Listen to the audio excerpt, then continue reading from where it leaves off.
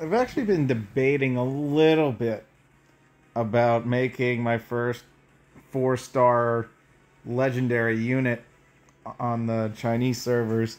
I've been thinking about it. I mean, for HFX, if anything, like, if I ever really want to start getting, like, strong competitive, kinda, in a way, like, I would focus on him first at the end of the day, because he actually fights pretty well. So let's go Versal Knight. I think that's Sinanju.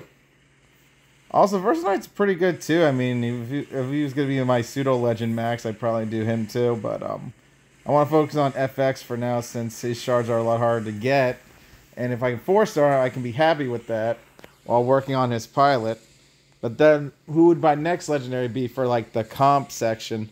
It's a good question because I think it might be like Transient Glacier, another very strong unit with beam dodging projectiles and spinning tops and Beyblading.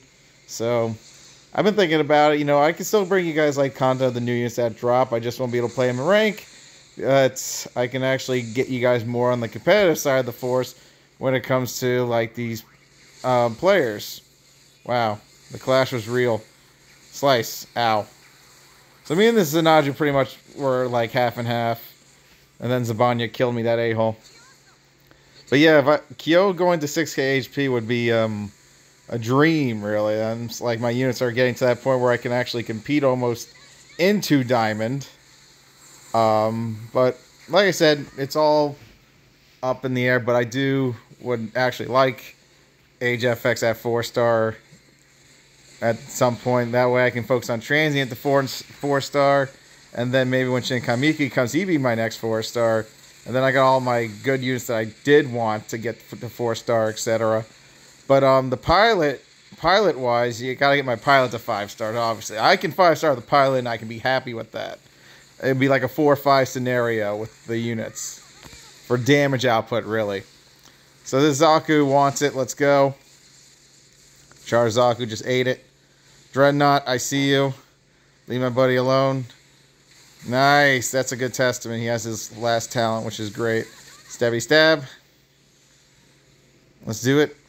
So yeah, HFX is a great survival unit, but all of his tech is like solid stuff. When it goes from his glance to his barrier.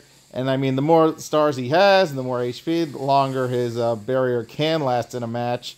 Because then you're taking on more attacks to the face.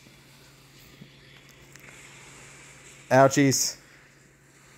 Thank you for shooting him. Mock Knife. See, that Mock Knife has a lot of HP, but, you know, it's pretty beatable if you have, like, the right kit.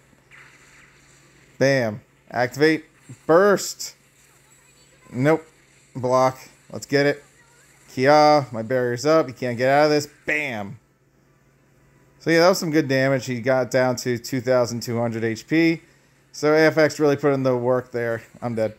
Anyways, Transient Glacier, let's finish up shop. And the reason why for Transient Glacier, obviously, for freeze purposes, but Beyblade purposes, and his Lance Bit auto attack is very solid stuff.